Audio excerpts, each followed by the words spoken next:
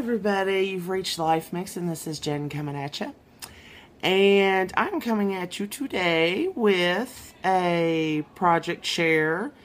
And this is a collab hosted by Janscrazylife and Tinascraftylife. And if you hear singing in the background, that would be my 11-year-old. So, anyway, it is the one-word challenge. So we are given a word, and we are to do something that inspires us related to this word. And the first word is book pages, or book page.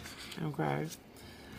So I might have had a moment.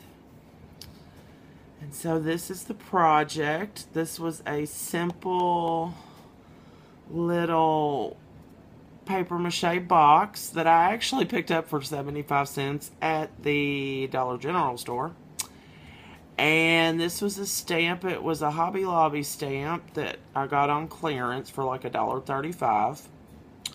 These are some Martha Stewart stamps. This is a Tim Holtz sticker piece.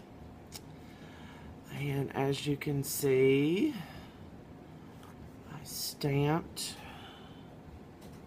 all the way around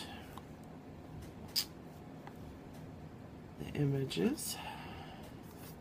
Mod Podge the book pages. Then just went over it with a little bit of black paint.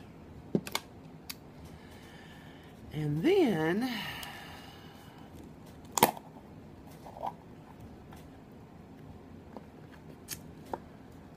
I made a tiny little book, as you can see, stamped inside of there. And this was just some scrap paper I had laying around. And then that was a brad, and I just took the back part off of it.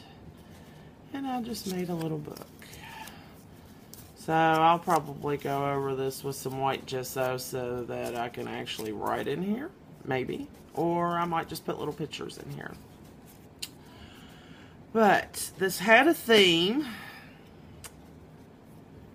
As you can see,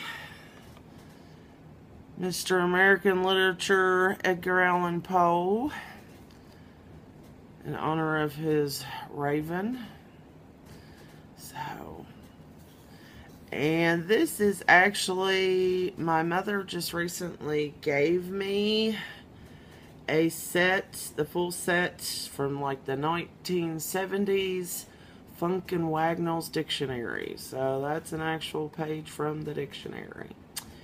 And since I am not selling this, I am making this for my personal use, I figured it was okay. So I suppose if it's not, the powers that be will let me know.